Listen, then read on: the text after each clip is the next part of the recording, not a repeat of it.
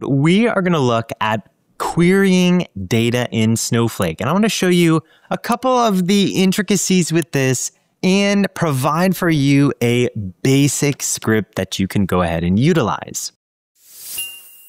What's up, YouTube? Greg Tresiak here with another edition of Let It Snow with Pragmatic Works. Now, what I've included down below is a class file that contains the script that you're going to use for today's demonstration. While you're grabbing those class files, I'll let you know that you need to definitely subscribe to the Pragmatic Works on-demand learning and check out the newest Snowflake classes that are going to be there for you. Lots of great things where we're going to go into a lot more specifics of loading and querying the data in my brand new class. It looks very similar to something like this, right? And what it's going to be labeled is our first Snowflake query. Once you grab that text file, you can go ahead and open it up and copy the contents. From there, you're going to create in Snowflake a new SQL worksheet.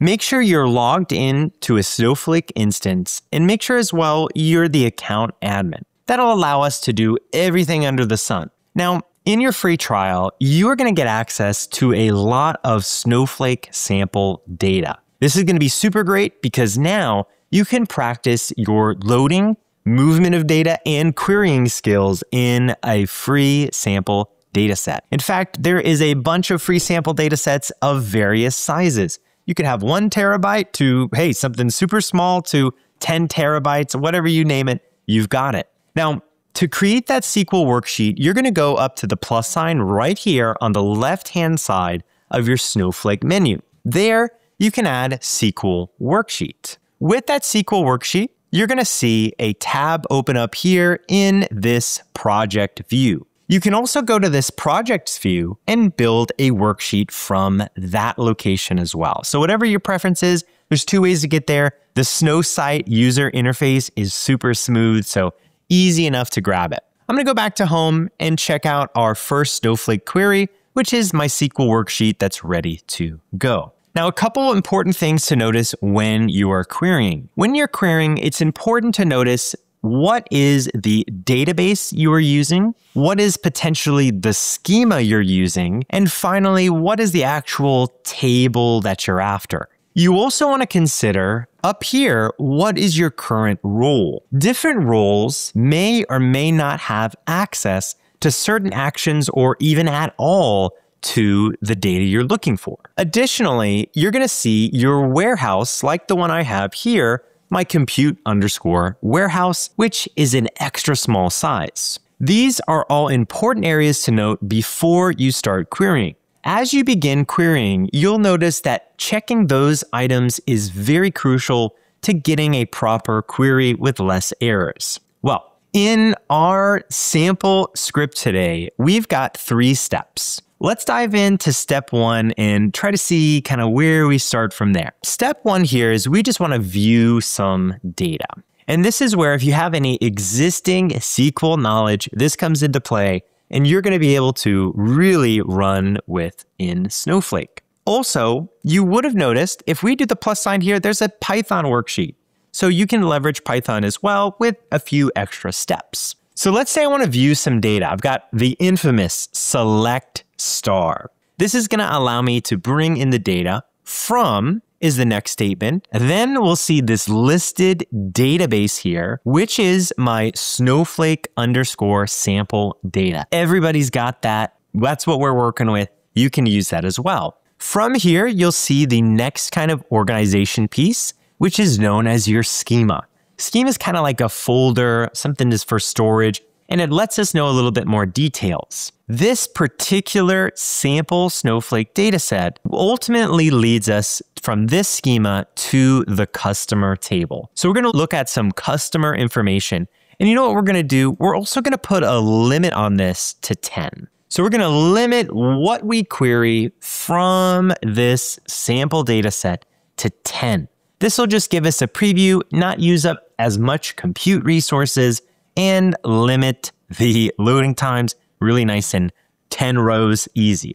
You'll also see at the very end here, the semicolon to kind of denote we are finished with that action. What you'll do is highlight the entire area here from select all the way down to the semicolon. Now what you can do is go ahead and press run with this play button icon right here. Let's see a preview of this, get the results of the query by grabbing it from this customer information. I'll press run and it's thinking about it. Boom. All right, 1.2 seconds. I've got my answer right here.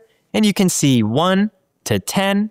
We've got 10 rows. Our limit has also worked. So where we're querying the data is from the Snowflake sample database. We are also grabbing it from the TPC schema, followed by the customer table. Now, this is really, really great for us. Now, we're doing a select statement, and you'll also notice I'm just running this on my database here. I'm going to go to Snowflake sample data and run this as well. I have select access here. So from that sample data, if you don't have a current database, you can just use that one right there. All right. You have the ability through your own database and this to leverage this sample data, which makes it a breeze to have some fun and actually get more involved in it. Now I want to look at the data and then I want to up our game a little bit. So here we have our customer key, the names, their addresses, a national key, a phone, an accent, ball, something, I don't know, a market segment, you name it, and even some comments here. So a lot of good things that we can work with. What if I wanted to do a little bit of filtering here? So another essential SQL item that you should have in mind is going to be the where clause. The where clause is going to allow us to provide a condition to our query. We are also going to limit what we're bringing in because there's a lot that we're bringing in and I don't think I need all of that information. So I'm going to select a certain number of columns and I now can see with my select star the names. So if you actually want to make a change, you can do so. If I don't want customer key, I can get rid of it. If I don't want the name, I can get rid of it. Nation key, etc. You know what? I don't really know if I want the nation key. I might actually make the choice here to change this and replace it with address. Now, what you'll notice is this Snowsite interface is going to give you 2 suggestions as you make this change. Here it's letting me know, hey, this is the other column that you are probably trying to reference here. I can simply press tab and bring it in, and now I've changed it to the address. Again, we're grabbing it from the Snowflake sample database, the schema over here, and then the table. But our where clause is this particular column must say automobile. Let's run it. Let's see how that looks. So I'll select all of these, kind of highlight them, and then we'll press run one more time. And all right, we've got everything that says automobile right there. And I made that change to this script because I didn't really want the nation key. I wanted the address.